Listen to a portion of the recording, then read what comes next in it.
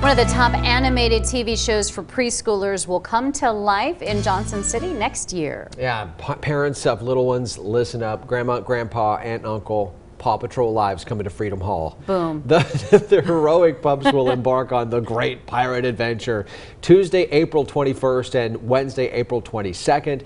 Tickets will go on sale November 21st, and so that's like right around the corner, and they'll start at $18.